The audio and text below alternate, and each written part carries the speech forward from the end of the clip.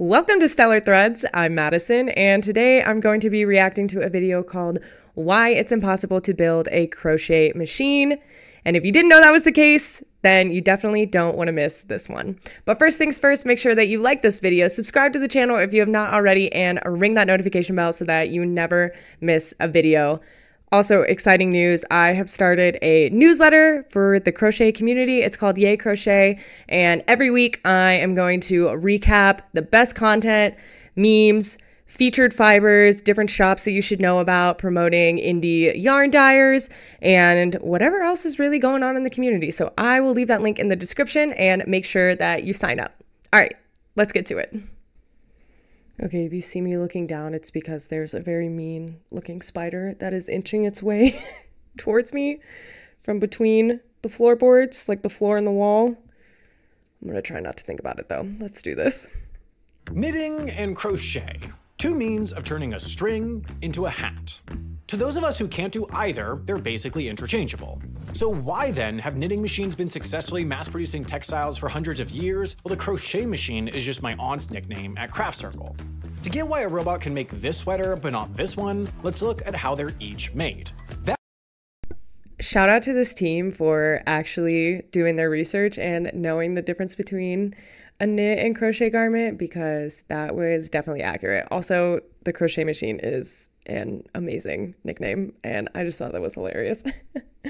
That second sweater was crocheted by hand, meaning someone used one hook, working with one stitch at a time, to manipulate a series of loops through various holes to make a whole bunch of knots that you can now recognize as a sweater. Knitting by hand, on the other hand, involves two needles, and the person doing it works across a row of open stitches that they will attach one by one to the next row to create an interlocking set of loops, and they'll do it again and again until, ta-da, sweater. Now, unless you're one of the many HI viewers that exclusively watch in the nude, you're probably wearing a knit fabric. Sweater, socks, underwear, post-ironic dare tee, if it's kind of soft and stretchy, it's probably knit. And if you look really closely at it, you'll notice some things. First, that mustard stain never really came out, did it? And second, its structure. You'll see horizontal lines, called courses, interconnected by a series of loops. Those loops are arranged in vertical lines, called wales, which are a different thing than whales and also a different thing than whales, but exist anyway. The piece of clothing you've stuck your face in for the last several seconds was probably made by a machine. The first knitting machine was invented back in 1589, making it older than...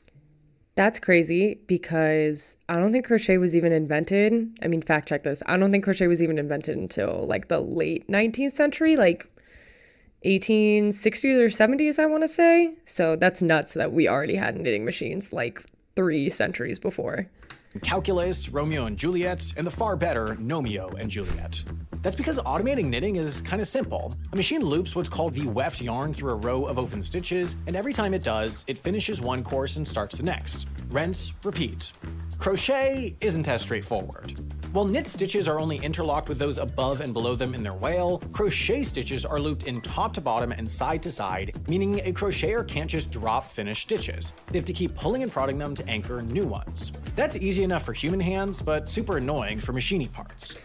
That part was interesting to me because I've noticed that crochet stitches tend to have less movement. Some of them do, especially like single crochet stitches or like a linen or a moss stitch. And I never really understood why. Like, I love the stretch that you can get on a knit garment. And I know that you can recreate it in some ways with different kinds of crochet stitches, but not something like a single crochet. And it's because the stitches are linked side to side and above and below, compared to knitting, where it sounds like they are only connected to the row below and above them and not across. So that's why it's a little bit stretchier for like a regular knit stitch. So I learned something new. Sort of like surgery or the special secret handshake to get in my treehouse. There's also tons of variation in crochet stitches, even within a single piece. A given crochet stitch can start from any direction, pass through any part of a closed stitch, skip a stitch, double back on a stitch, put its right hand in, take its right hand out, hey Macarena. In all, according to one researcher, the basic crochet stitch involves 28 movements across 9 axes of motion. A decreased stitch somehow takes more. 42 movements. By contrast, my handshake only takes 14 movements across 6 axes, and my writers still mess it up. I love that. It also is a good reminder why it's so important to do stretches and take care of yourself when you're crocheting or knitting, but when you're crocheting for long periods of time, because you can get a repetitive motion injury and those are no fun. I've actually had one in my shoulder for, it feels like 2-ish years now, and I honestly put off connecting it to crochet because I was like, there's no way that my shoulder, not even my dominant shoulder, hurts this much. But now that I've been crocheting for longer, I can really feel it. So just a reminder to take care of yourselves. So with all that mechanical complexity, making a machine that cranks out Harry Styles sweaters would take an economically indefensible amount of research and development, especially since knitting machines already do something similar. Plus, if you're an evil fast fashion company, you don't need crochet machines because you can just run sweatshops. Life hack. Saying the quiet part out loud, but we knew that. Now, maybe you've just Googled crochet machine only to find that they do exist and are now feeling betrayed, or worse, mad at me. But the more you read about those machines, the more they just prove my point. Every so-called crochet machine operating at an industrial scale is actually a warp knitting machine. Warp knitting, along with being what happens to the fabric of space-time in my favorite craft-themed sci-fi romance novel, does use hooks and connects whales laterally. But it can't do the single crochet stitch, let alone any of the more complicated ones, and there's no variety in the structure. Basically, something warp knit resembles crochet the same way those candy burgers resemble a Whopper, or the way a Whopper resembles food. Technically, kind of, spiritually, no. There are also some prototypes in the world, but they're not really there yet. The most impressive has done chain, single, increase, and decrease stitches, but it can only do circular patterns, it only successfully completes a stitch on about half of its attempts, and the most stitches it's done in a row without messing up was 4. You would probably put up better stats than that if you spent one afternoon learning how to crochet, which we know because one of my writers put up better stats than that after spending one afternoon learning how to crochet, and she can't even do my handshake. So yes, on a technicality, you can claim that someone's made a crochet machine, but nobody's mechanized the full variety of stitches and textures that make crochet, well, crochet.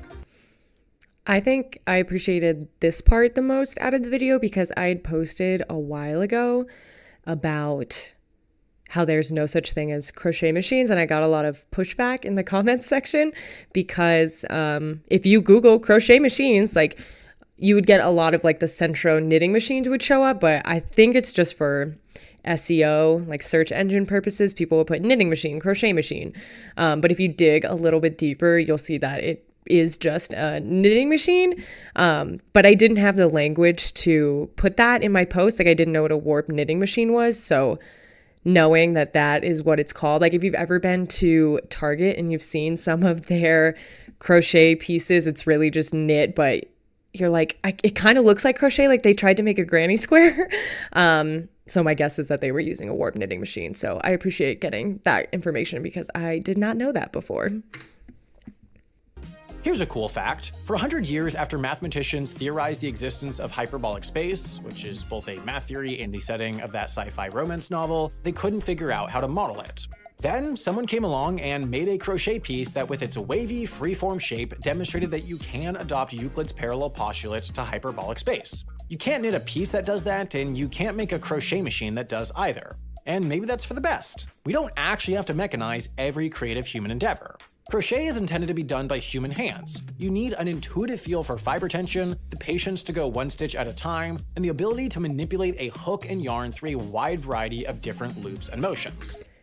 Real quick, if you haven't heard of hyperbolic crochet, I definitely recommend looking this up and looking at some of the art that's been done with it. It's really amazing. I spent like a good week just going down rabbit holes looking at the different hyperbolic crochet art pieces. And there's a book called Crocheting Adventures with Hyperbolic Planes, and it was written by Dana Taimina. I might be pronouncing her last name wrong. But she is the one who's credited with figuring this out. So definitely go check out her book. Could someone one day make a machine that does all that? I don't know. But maybe that person should put their creative energy towards making a cool hat or something, lest Gladysbot rise up and kill us all. All right, that is it for this video. Let me know your thoughts in the comments, what you liked, what you didn't like, if you learned anything new. I'd love to hear from you. And while I still have you, make sure that you like this video, subscribe to the channel if you have not already, and ring the notification bell so that you never miss a video. And if you want to keep up with what's going on in the crochet community, be sure to subscribe to Yay Crochet, my crochet newsletter. It goes out every Friday. It's a weekly thing. Hope to see you on the list. All right, thanks so much. I'll see you in the next video. Bye.